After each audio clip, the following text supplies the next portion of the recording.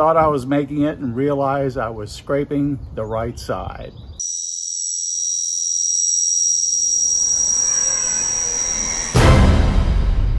Today in Cruiseman's Garage, we're going to see if we can help Don Smith get rid of some of these scratches on his right saddlebag on his 2018 Honda Goldwing. Okay, so Don, tell us what happened to your Goldwing. My wife has a business partner who parks in the driveway, which is my only path out of the garage and onto the street. And I have to go in and interrupt their meetings to get her to move to the curb so I could get out. But this time she parked far enough away from the car to where I thought I didn't have to disturb them. So I sneaked between the cars and made it. Went for my ride. When I came back, I started threading myself between the cars. Thought I was making it and realized I was scraping the right side. I had to correct for that. I freed up and pulled on in. There was the scratch.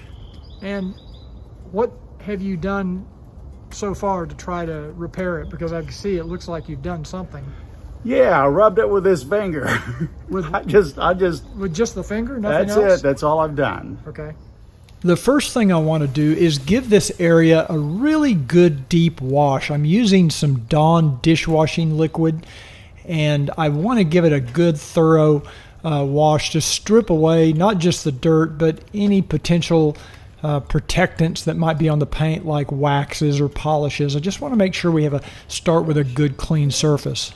I should also mention that normally you would never wash your motorcycle or your car using Dawn dishwashing liquid or any dishwashing liquid because it's extremely harsh, and it will strip away most likely any wax or protection that you have on the paint. You should use a car wash soap that's specifically designed for washing the paint. Now you've got one tiny little place over here I can still see. Where is it? Most of this is just scuffs on the clear coat. My guess is when you rubbed it with your finger, there was probably some dust on the paint or something, and it's just scratched the clear coat when you did that. I'm just guessing. So what I was explaining to Don, it might have been kind of hard to hear on the video, is that if your paint is dirty or has dust on it and you rub it with your hand or your finger or anything, you're going to run the risk of scratching the paint because the dust or the dirt just kind of acts like sandpaper when it's under your finger and you're rubbing it. So you want to be very careful never to rub the paint when it's not clean. Here, when I'm observing the paint, I notice there's one spot. It looks about a ½ an inch wide, and I can catch it with my fingernail. Usually, if you can catch a scratch with your fingernail, that means it has penetrated the clear coat, may actually go down to the base coat. The only way to truly repair that would be with some touch-up paint, maybe even some touch-up clear, and then wet sand it back to the surface. But we're going to go ahead and do the best we can with what we have. Here you can see the areas of concern that I'm going to be working on today.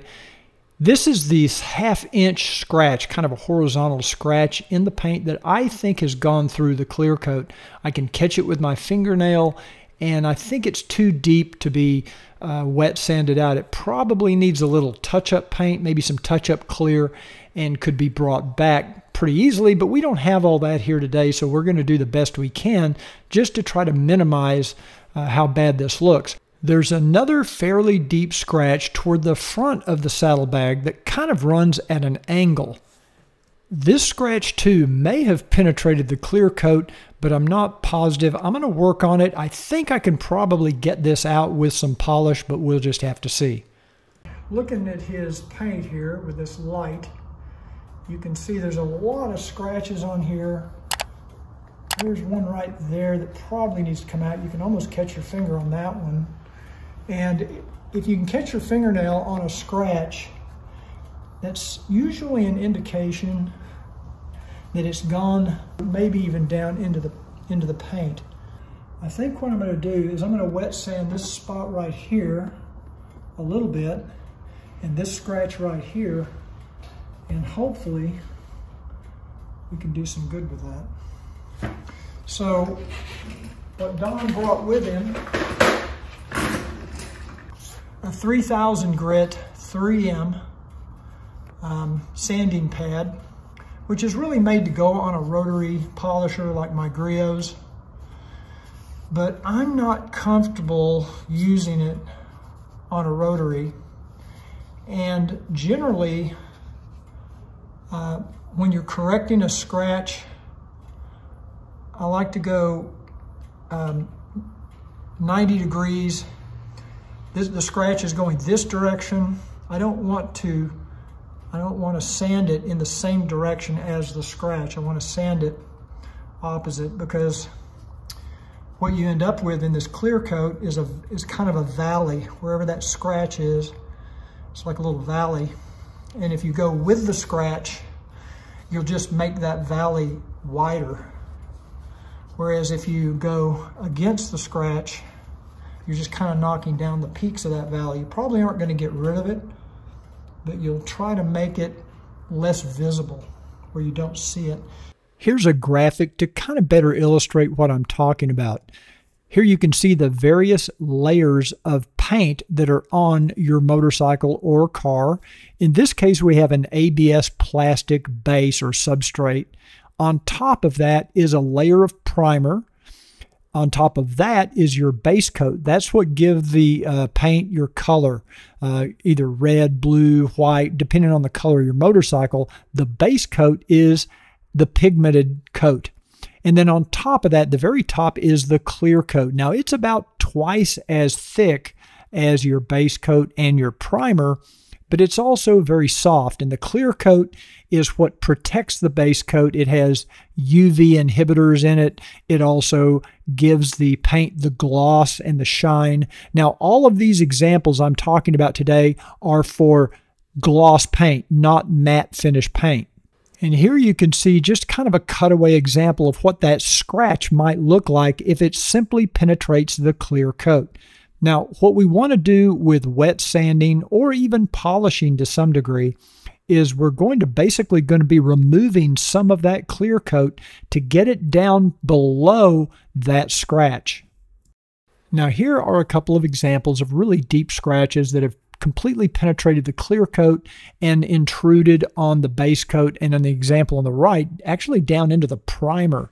It could even go all the way down into the substrate, the plastic or the metal on your car.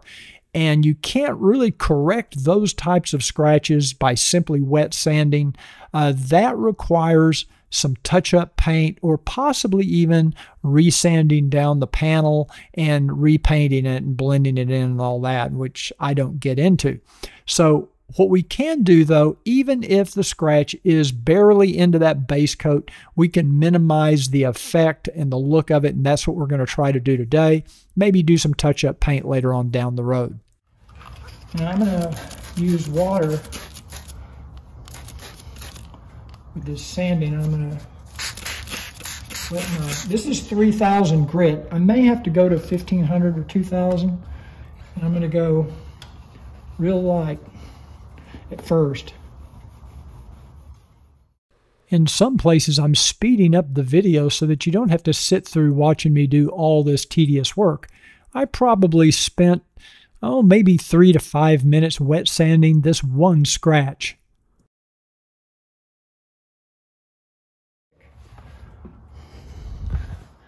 Okay, I can dry it off. I can still see a little bit of that scratch. And of course, when you wet sand the clear coat and you dry it off, it's going to look real dull. And that's because you're taking off some of that clear coat, and you have to polish it out to get the gloss back. And I'm barely putting any pressure at all on this sanding pad. Now, after wet sanding, you can see how dull the finish is. That's because, in essence, we're scratching the paint. We're placing very fine scratches in the clear coat to get rid of the larger scratches caused by whatever damage there was. Now, these smaller scratches from the 3000 grit sandpaper will buff out with polish later on. And there's also some little marring pieces up here. I have to be careful up here because clear coat is much thinner on these edges, on these corners, than it is down here. So you have to really be careful or you'll burn through the clear coat. And I don't know if I even want to wet sand that. I think I'm just going to try to hit it with some polish, and even then I have to be careful. Okay, so as you can see, we've got a pretty dull finish here because we've basically been scratching the paint. I don't know if I want to go much farther with this because I am not that familiar with how thick the clear coat is, and I don't have a paint thickness meter. I'm going to start out with this Turtle Wax Hybrid Solutions Precision Platelet one and done compound. It says it will take out scratches from 1500 grit scratches, and this is just 3000, so it should take out these scratches.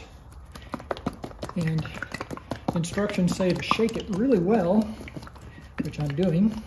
3 little dots start out like that. I'm using an orange correcting pad on a 3-inch Griot's orbital polisher. And I'm just going to kind of pat the polish around because I don't want to fling off when I start polishing. I may have to use a little more. And we'll start out with a slow speed, probably just a 2, just to spread it a little bit.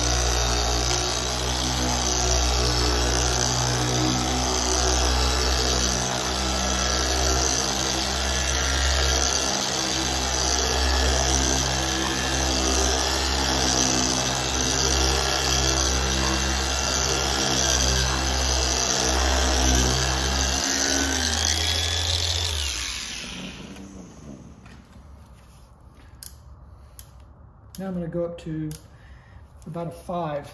And I'm not putting too much pressure on this.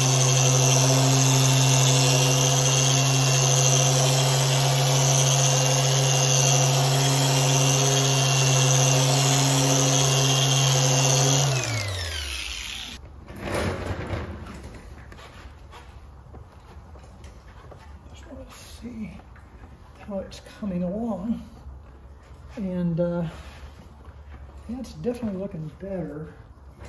I'm going to get over here a little more. I'm going to put a little more polish on my pad.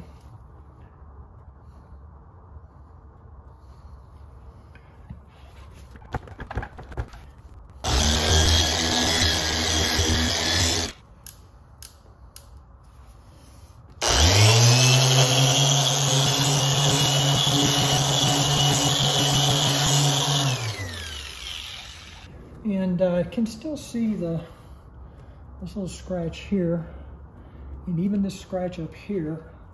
I'm going to hit it a little bit more.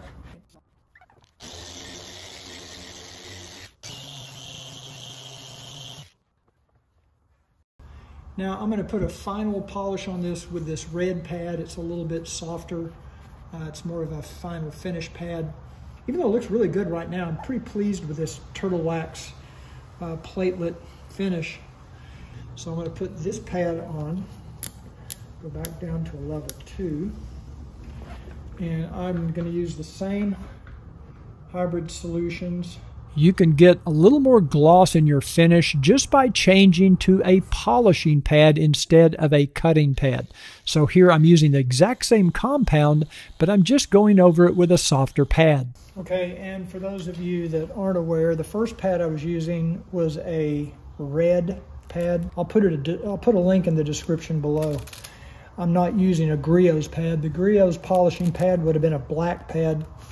I have some, I just didn't use it. These I got from my brother. I actually got the polisher from my brother as well. I think he got the newer model. I'll put a link to this 3-inch polisher in the description of the video as well. It's a Griot's Garage, really nice polisher. And because it's a 3-inch, it's much easier to get in some of these little narrow tight places on a motorcycle. Could have used a 6-inch pad here or a 5.5-inch, but you really don't need it. This 3-inch will do just about anything you need on a motorcycle, and some tight places on cars too. I'm going to go ahead and finish this off with a little protective coating. This is the Turtle Wax Hybrid Solutions ceramic spray coating. It's actually a very, very good product. I use it on my Lexus, and I just don't want to send them out here without any protection on the paint at all. So it's very easy to apply. You just a couple of mists on something this size, probably just one squirt and it'll do it. And it will just basically wipe it around and then wipe it off. Now, unlike car waxes we used in the old days, these new paint protectants do not need to dry to a haze or anything. You simply spray them on. You don't have to let them sit very long. You just simply wipe them off with a clean, soft cloth. And I'm going to go ahead and treat this one twice. You always want to work on this paint. You always want to work in a shaded area. You don't want to ever apply anything on hot paint surface. We're in my garage. It's a pretty cool day out. It's only about 62 degrees. So whether you're using a polish or any kind of sealant product or paint protection, always work in a shaded area. Yeah, it just really feels good. Now it needs to cure for about 24 hours before you take it out in the rain or any elements. I think it's okay to ride the bike in nice weather. You just don't want it to be, you don't want to get rain on it or anything until it cures. Probably be best to leave it in the garage overnight, actually. Happy with the way it turned out so far. Cruiseman, I am beyond happy. I am happy on top of happy. I saw it before and my heart sank. And you've done a wonderful job of fixing that. I can feel so proud of riding this bike again.